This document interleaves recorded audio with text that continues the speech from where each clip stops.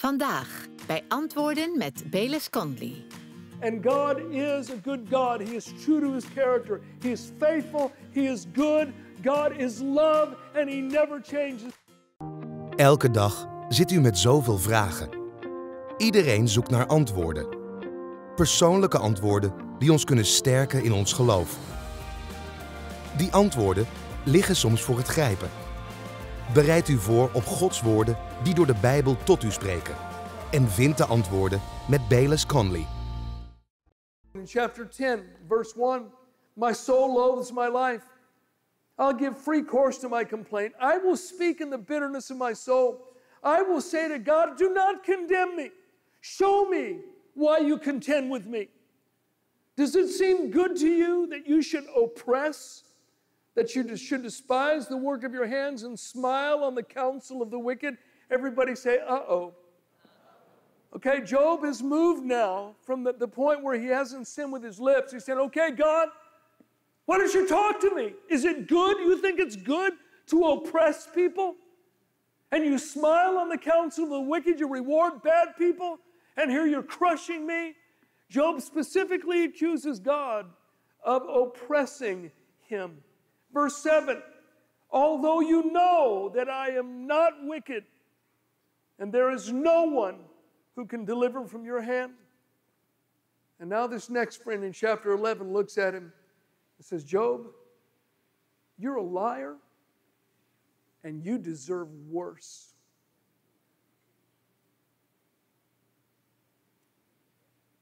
Can you imagine? But that's what he did.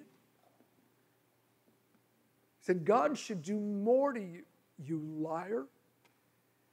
And then we come to chapter 16. And this is sort of Job's overall response to the help of his friends. Verse 1, then Job answered and said, I've heard many such things. Miserable comforters are you all. You know, I was doing a meeting out of town, and this was, I don't know, a couple years after I'd had the boating accident. Many of you prayed for me. Thank you for doing that. Put my family through a really, really rough patch. They didn't expect me to live, but here I am. Well, this guy comes up to me. I never met him before. I'm greeting people after the meeting. He comes up. He says, I just want to tell you, I know why you had the boating accident. I said, really? He says, oh, yes. I said, God was punishing you. And then he names this specific sin. I said, well, God wasn't punishing me, and wrong, I didn't do that. And I got so mad at the guy. You know, and he just stood there so smug and said, that's why that happened to you. That's why you almost lost your life. That's why your family went through all that grief. That's why you spent all the time in the hospital. God was punishing you because of ABC. And I was so frustrated with the guy. I said, look, we are done. And I just turned my back. I don't ever remember turning my back on anybody like that before, but I just turned around. I wouldn't even talk to the guy anymore. But that's what Job's friends are doing to him. Job, it's because you did this, it's because you did that, and that God is punishing you. And Job says, oh, you're just a bunch of miserable comforters. Look in verse 11 of chapter 16. God has delivered me to the ungodly and turned me over to the hands of the wicked. I was at ease, but he shattered me.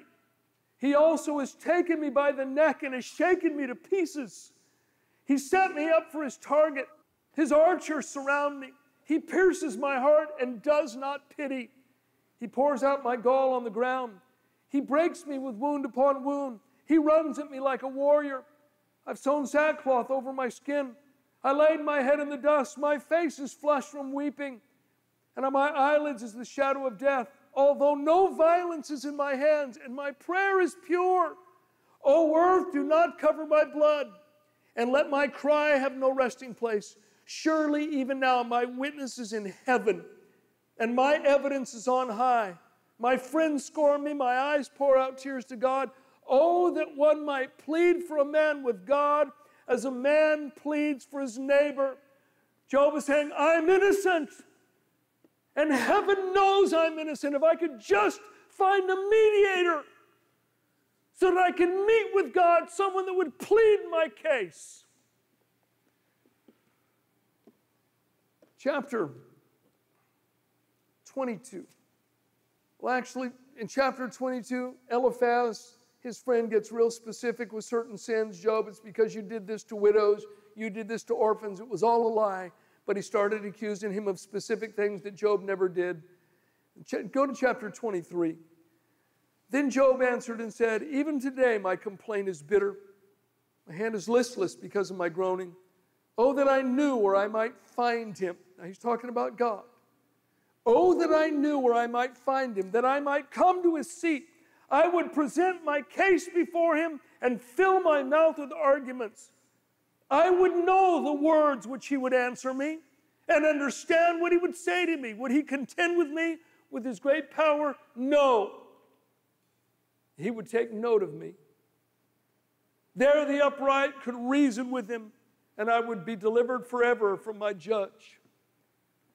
Think about this. Job is moved from not sinning with his lips to saying, if I could just find God, I'd tell him what I think. Would he be able to answer me? No, because I'm right and he's wrong. And I'd find deliverance from my judge. He wouldn't be able to answer a word to me once he heard what I had to say. This is how much Job has devolved from the Lord gave and the Lord has taken away. Blessed be the name of the Lord. How many think his tune has changed a little bit? It most definitely has. And come with me to chapter 32. We're going to skip a bit because the dialogue goes back and forth between these guys. In chapter 32, a young man named Elihu shows up. He apparently came sometime during the 7 days of silence at the beginning. He was a young man. He said, look, I didn't think I should say anything because all you guys are old, and I thought, an older person should be wise, but you guys are not wise. And he looks at Job's friends, and he says this to them in verse 12, I paid close attention to you, and surely not one of you convinced Job or answered his words. None of you gave him an answer for his questions. And then verse 18, he said, for I'm full of words. The spirit within me compels me. Indeed, my belly is like wine that has no vent. It's ready to burst like new wineskins. I'll speak that I may find relief. I must open my lips and answer. He's basically saying, the Holy Spirit is moving me to say something. And indeed, Elihu does say some things on the behalf of God. Now, this is the first sound doctrine we come to in the book of Job because he is speaking by the Holy Spirit. Come with me, if you would, to verse 8. Surely, he's talking to Job, surely you've spoken in my hearing, and I've heard the sound of your words saying, I'm pure, without transgression. I'm innocent, and there's no iniquity in me. Yet he finds occasion against me. He counts me as his enemy. He puts my feet in the stock. He watches all my paths. All right, stop there. Look up here. So Elihu basically boils down what Job has said. Job, number one, you say you're totally innocent. And number two, you say God's made himself your enemy and he's put your feet in the stocks. A metaphor, he's the one that's been wailing on you. Now look at the next thing Elihu says on behalf of God. The very next verse, verse 12. Look, in this you are not righteous. Most translations just put it more simple. Job, in this you are not right. You are not totally innocent, and God is not the one that's put your feet in the stocks. He is not your enemy. You do have an adversary. We read about him in chapter 1 and chapter 2, and it wasn't God. Job, you're not right. I'll answer you, for God is greater than man. Look with me, if you would, in chapter 34, in verse 10. Elihu says this, therefore listen to me, you men of understanding. Far be it from God to do wickedness, and from the Almighty to commit iniquity. Look in chapter 37. Or actually, look at in chapter 34, look at verse 35. It's what Elihu says by the Spirit about Job. Job speaks without knowledge. His words are without wisdom. Should we use Job's statements as New Testament doctrine? No, he spoke without knowledge and without wisdom. Look with me, if you would, in chapter 37, verse 23, an important statement. Again, Elihu speaking by the Holy Spirit. Verse 23, chapter 37, as for the Almighty, we cannot find him. He's excellent in power, in judgment and abundant justice. He does not oppress. Job said, God, you've oppressed me. You smile on the counts of the wicked. You're my oppressor. And Elihu, speaking by the Spirit, said, God does not oppress. The New Living Translation or the New Living Testament says, God does not destroy us.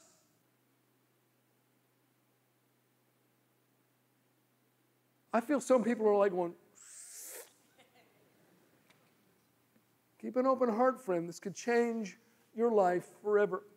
Now in chapter 38, guess who comes on the scene? God personally comes on the scene in chapter 38, and God personally begins to ask Job some questions. Chapter 38 and 1. And the Lord answered Job out of the whirlwind and said, who is this who darkens counsel by words without knowledge? Job, you don't know what you've been talking about. Verse 3, now prepare yourself like a man, and I'll question you, and you shall answer me. Where were you when I laid the foundation of the earth? Tell me if you have understanding. Who determines its measurements? Surely you know. Or who stretched the line upon it? To what were its foundations fastened? Or who laid its cornerstone when the morning stars sang together and all the sons of God shouted for joy? Look at verse 16. Have you entered the springs of the sea? Or have you walked in search of the depths? Have the gates of death been revealed to you?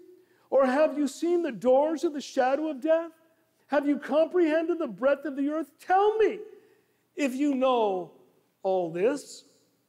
God goes on in chapter 39. God asks Job a whole bunch of questions about nature, and Job can't answer a single question. We come to chapter 40, verse 1. Moreover, the Lord answered Job and said, shall the one who contends with the Almighty correct him? He who rebukes God, let him answer it. Verse 3. Then Job answered the Lord and said, behold, I am vile. What shall I answer you? I lay my hand over my mouth. Once I have spoken, but I will not answer. Yes, twice, but I will proceed no further. Smartest thing Job has done in a while is he shut his mouth. But he hasn't repented yet. And so in chapter 41, God questions him further. We come to chapter 42, final chapter in the book. Verse 1, then Job answered the Lord and said, I know that you can do everything, and that no purpose of yours can be withheld from you. You ask, who is this who hides counsel without knowledge?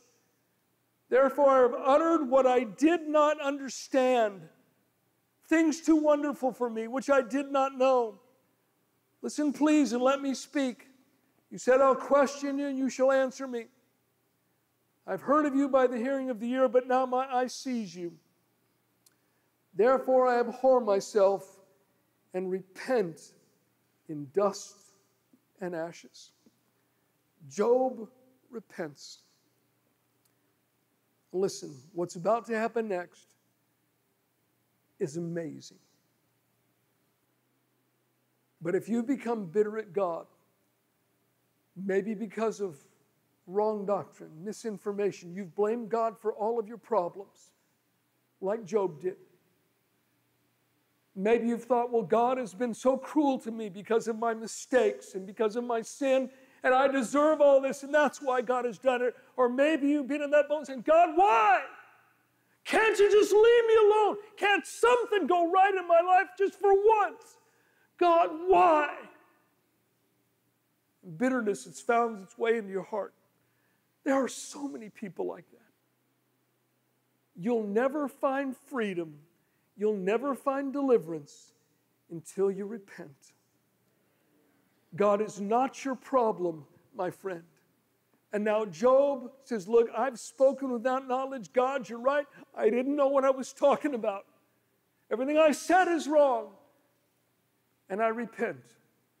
Now look at this amazing thing that happens next. In verse 7, so it was, after the Lord had spoken these words to Job, that the Lord said to Eliphaz the Temanite, my wrath is aroused against you and your two friends, for you have not spoken to me what is right, as my servant Job has.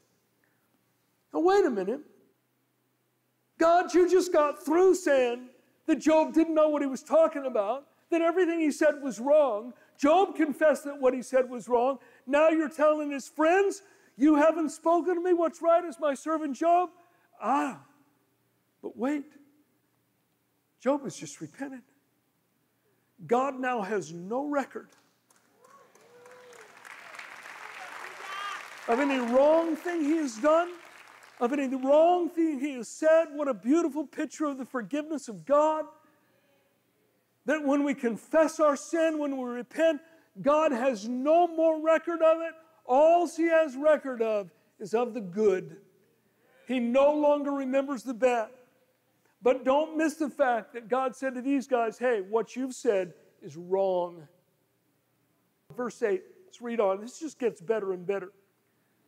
Verse 8, now therefore take yourselves 7 bulls, 7 rams, go to my servant Job, and offer up for yourselves a burnt offering, and my servant Job will pray for you. For I will accept him, lest I deal with you according to your folly, because you have not spoken to me what is right, as my servant Job has.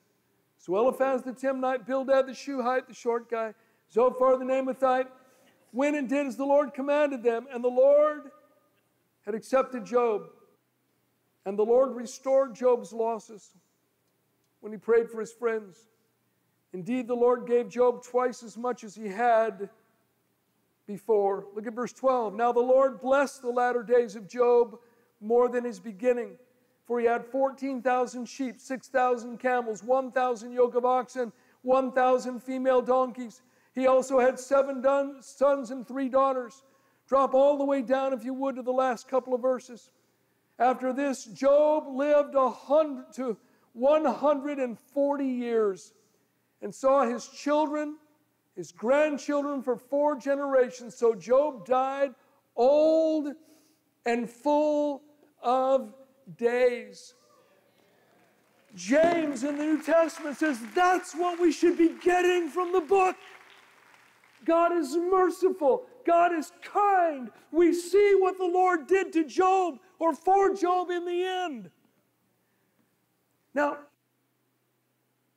how did Job receive his healing, his deliverance? Some quick things. Number 1, Job got in a position for things to turn around. Number 1, because he saw God's greatness. God called Job's attention to his creation and his power, to the universe that he had made. We didn't take time to read it all, but God pointed Job to creation. Up to that point, Job had been consumed with his troubles, his afflictions, and his sufferings. And if you're in trouble, if you're suffering, if you're ill, the first thing you need to do is get your eyes off of your problems and get your eyes on the greatness of God. Look at the scriptural record. Think about the story of Abraham. He's struggling with his faith. God, is it this servant of mine that you want to bring a son to me? You promised me a son. It hasn't happened. God says, Abraham, come outside. Look up. What do you see? God, I see millions of stars. The Lord said, so shall your offspring be. And they suddenly turned into the faces of millions of little babies crying out, Father Abraham. And the very next verse says, Abraham believed God. The scripture says the heavens declare the glory of God. When's the last time you just went out and laid under the stars and thought about how big and how powerful and how grand our God is? Job saw God's greatness. Number 2, Job stopped questioning God and he stopped accusing God of injustice. That is so important. You may not understand everything that's going on, but don't accuse God of unfairness. Job only could see this much of something that was very vast. Our view is a little wider, but it's still quite narrow, my friend. And God is a good God. He is true to His character. He is faithful. He is good. God is love, and He never changes. There's not the slightest shadow of turning with Him. Number 3, instead of talking so much, Job started listening. He started listening to God. Chapter after chapter after chapter, Job is jabbering. Finally, he gets quiet. And he listens to God speaking through Elihu. And then he opens his ear to God's voice personally. Number 4, Job stopped being negative. He had cursed the day of his birth, questioned about why he'd been born. He talked weakness, disaster, fear, and misery, and it came to him in truckloads. The Bible says life and death are in the power of the tongue. And I know some of us, we've got a propensity toward one thing or another that's not healthy. There are some that have a propensity toward talking negative. Number 5, Job confessed and repented from his self-righteousness and his prideful attitude. You see, Job had been looking to his own good works as a reason to be healed and a reason to be set free. Friend, it's not by our good works. It's by God's grace alone. Humility and repentance are great steps toward healing, deliverance, and freedom. And then finally, we're almost done here. 6th and finally, Job prayed for his friends. Job's communion with God had been restored, and now his communion with his friends need to be restored. 2 questions God asked in the book of Genesis. Where are you? Where's your brother? Still very important questions today. And this couldn't have been easy for Job. These guys have sat there. There's 10 fresh graves that have been dug. Job is sicker than any person they've ever seen. He's unrecognizable. Everything he has is gone. We've talked about it a lot. And they accuse him of being wicked, being a liar, being a hypocrite. They say he deserves worse. And now they come to Job and say, Job, pray for us. All right. God, break their legs. Give them a taste of what they've been dishing out. No, Job didn't do that. Some of you, there are people that have really done you wrong. Some of you have been betrayed. That doesn't mean you have to have close fellowship with that person, but you need to have a clean heart. Jesus said, bless those that curse you. Pray for those that despitefully use you and persecute you. It's really where the rubber meets the road. You see, Job never received healing or deliverance as long as he prayed to die or protested his innocence or his goodness.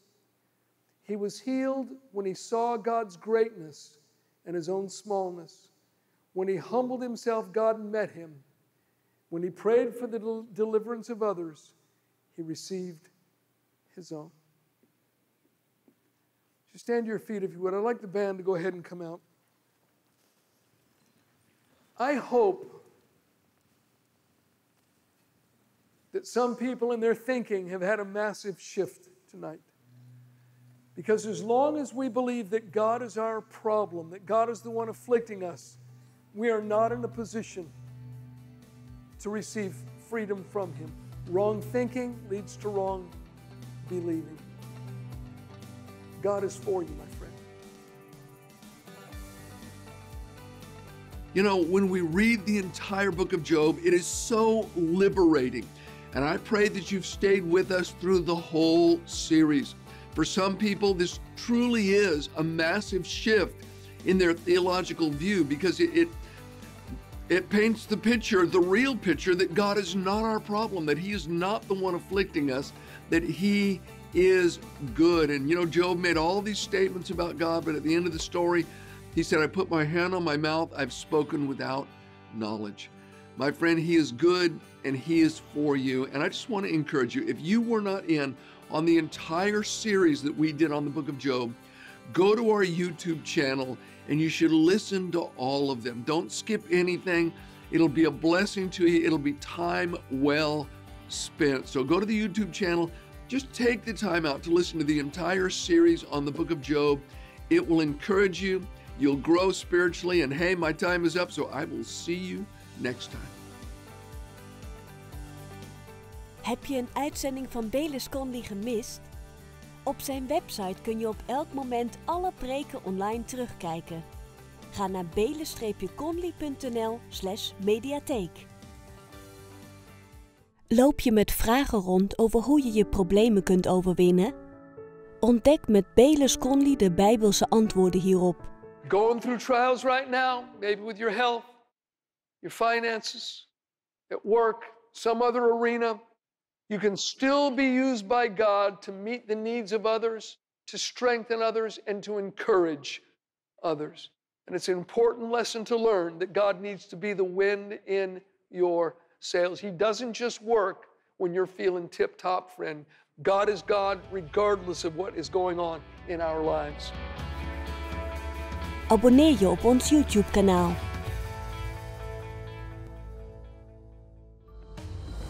Bedankt voor het kijken naar Antwoorden met Bayless Conley. Ga naar bayless-conley.nl voor meer informatie en inspiratie. Ga jij nu door een moeilijke periode en vraag je je af wanneer God zal antwoorden en je uit jouw nood zal helpen? Blijf hoop houden. God zal niet van jouw zijde wijken.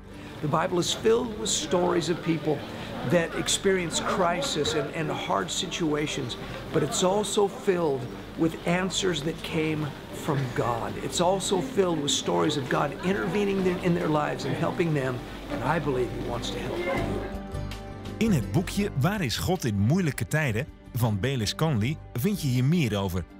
Er zijn 4 praktische stappen in het boek beschreven die je zullen helpen om moeilijke tijden te overwinnen en opnieuw je hoop op God te vestigen. Met een speciale prijs. Bestel online of bel ons.